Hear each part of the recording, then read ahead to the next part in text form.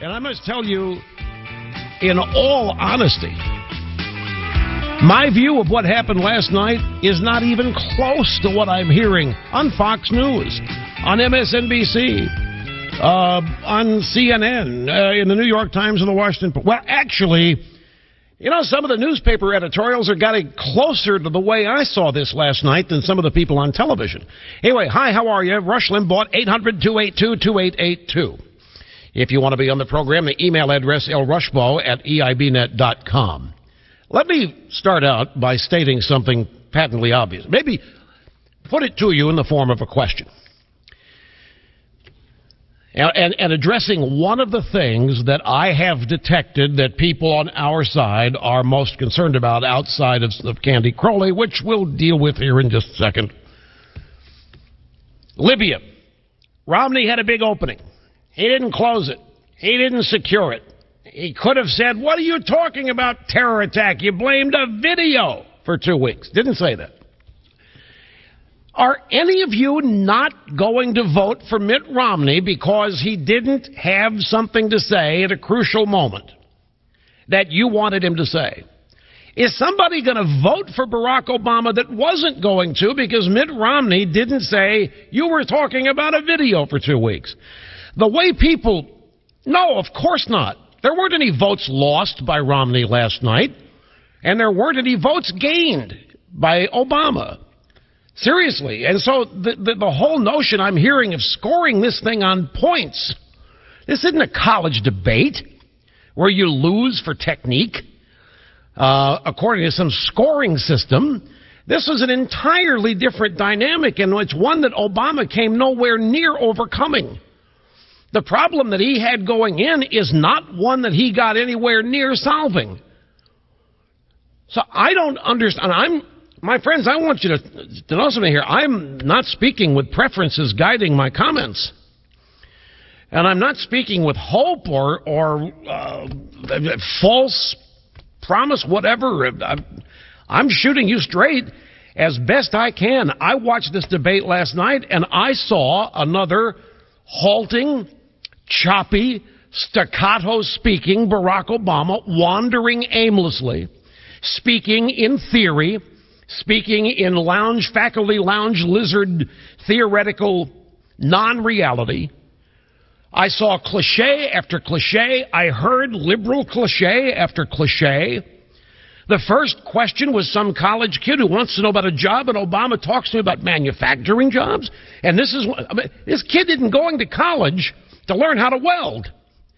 He's not going to college to try to come out there and find a manufacturing job. And Obama answers his question that way. I was, through most of this debate, I was thinking, here's Romney, Mr. Smooth. He is in total command of the facts. He is once again totally decimating Obama's economic performance. Obama, in his closing remarks, was reduced to sounding like me, when everybody knows he doesn't believe a word of what he said. He doesn't believe in rugged individualism. He doesn't believe in self-reliance. He doesn't believe in any of those things. Why doesn't that matter when these people start scoring these debates? They look at these debates and they score some system that's foreign to me. Style points or any number of odd things that are irrelevant in a presidential campaign. But I didn't see Barack Obama dazzling anybody with the defense of his record. I didn't hear Barack Obama talk about his great plans for the future.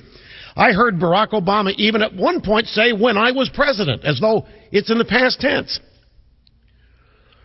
I saw a nervous, staccato-speaking, choppy. In fact, everybody talks about how Romney got a raw deal from Candy Crowley, and he did, but it is what it is. There was a point in that debate last night, Catherine and I sitting there watching it, and I was so stunned by what I saw that I hit the pause on the DVR. And I said, do you realize what we just saw here? And what it was a full-fledged destruction of the Obama record by Mitt Romney. Every stat you could want. Household income falling. Unemployment up. The number of people out of the workforce, the number of jobs lost since Obama took office, the number of people totally out of work, 23 million. Every economic statistic that detailed the crumbling aspects of this regime. And Candy Crowley, now on second thought, maybe she did him a favor, did not let Obama respond. She stopped, when she didn't make Romney stop prematurely. He finished, and then she went on to the next question. Now that I think about it now, and now that we know what we know, there's no question she was trying to save Obama by making sure he didn't have to deal with that. But the bottom line is, if everybody thinks that Romney had a minor screw-up here because he didn't point out that Obama had been saying it's a video for 2 weeks, Obama did not have a syllable to say in refutation, in disagreement with Romney's sterling recitation of his failures. There wasn't one retort. There wasn't one reply to it. There wasn't one accusation that Romney had said anything that wasn't true. In fact, the day after, the only people who are accused of saying things that are not true are Barack Obama and Candy Crowley, not Mitt Romney. I kid you not. That's the debate I saw. I once again saw an Obama who looked uncomfortable and unprepared and and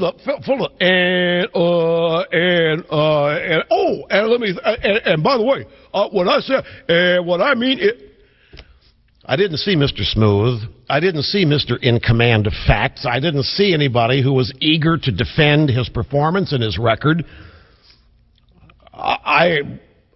Folks, I'm going to apologize to you because I simply do not have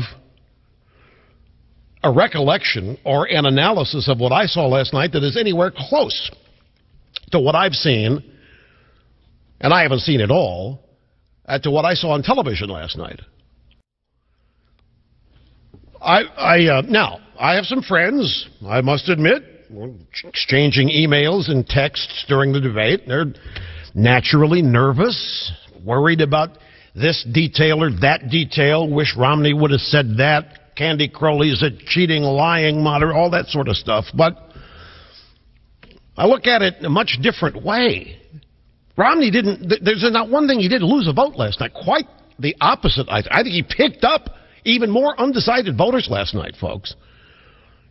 And Obama surely didn't gain any votes out of that Libya exchange. Especially, the drive-bys continue to forget that what happened last night is now in the ether, and we have a chance now with the new media and the net and everything else to put it all in perspective. It used to be that a lie takes place on television and that goes around the world, then the next day the correction takes place, which nobody sees. That's out the window now. More people are hearing about Obama's lies and Candy Crowley's lies than saw them apparently get away with it last night. More people are having the truth explained to them today than saw what they thought was the truth last night.